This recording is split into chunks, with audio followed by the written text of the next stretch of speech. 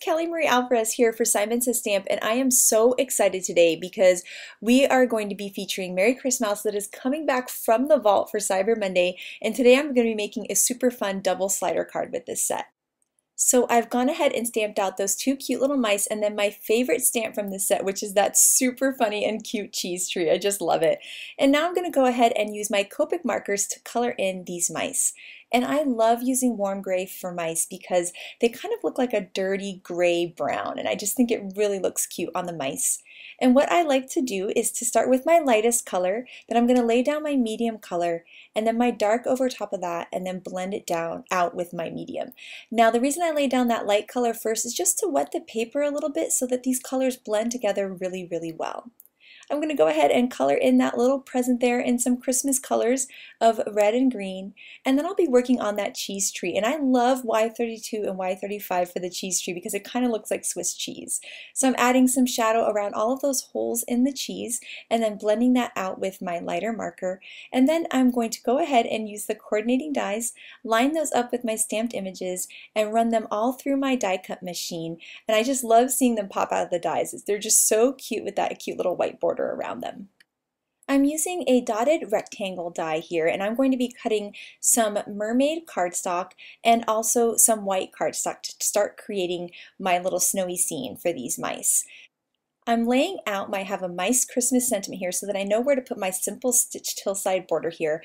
I'm going to hold that in place with some low tack tape and run it through, and now I've got a little stitched snowy hill. Now I'm going to work on the background for my card. So I'm taking the Snowy Backdrop stamp set and stamping it in some Yeti ink, which is white pigment ink, on that background, and I think it looks so pretty.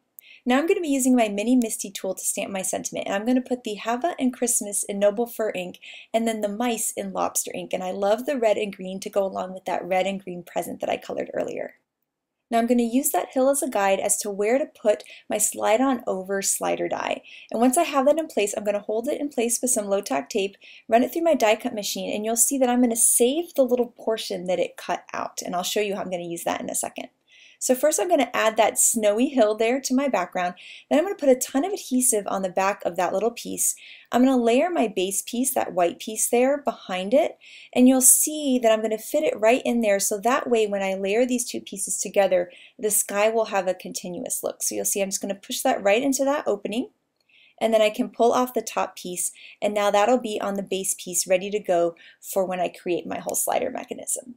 So here I'm taking some Scotch foam roll tape here, and I am doubling it up because the little double thickness really helps the slider work well.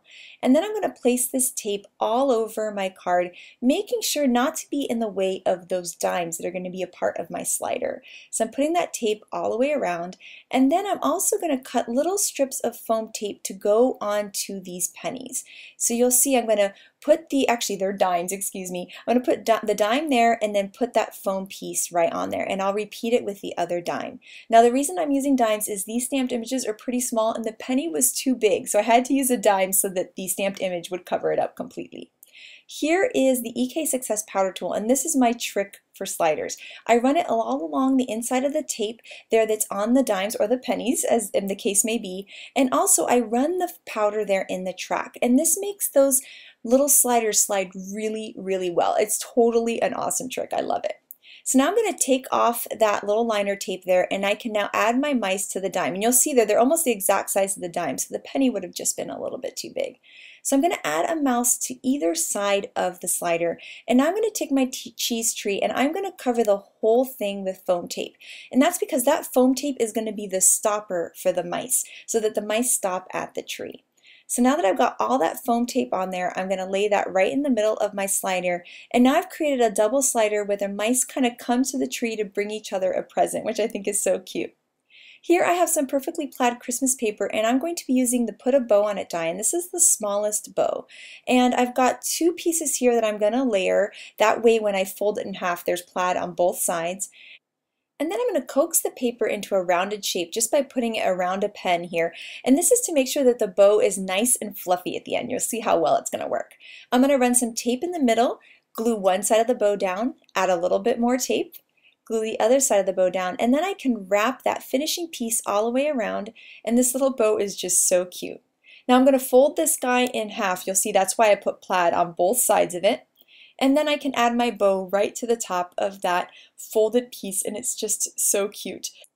Next, I'm going to trim a 1/8 inch piece of the same pattern paper, and I'm going to lay that on top of the card and then put the bow on top so that it looks like we tied this paper bow all the way around the card. It is such a cute look. I'm going to peel off all of that tape and now line this piece on top of the white piece we worked on earlier. And then here's some more perfectly plaid Christmas pattern paper, and I'm going to create a standard size card base of 5.5 by 4.25. I'll add that beautiful pattern paper to the top of that, and then I can take my whole slider mechanism and put it on top of that. And I just think this is so cute that the mice come to the tree. It's kind of a fun variation on a slider card because you've got two things sliding, which is really fun. And this card just makes me smile, and I think it would make anybody smile during the holidays. Thank you guys so much for watching today, and I hope you have an absolutely amazing day. Bye!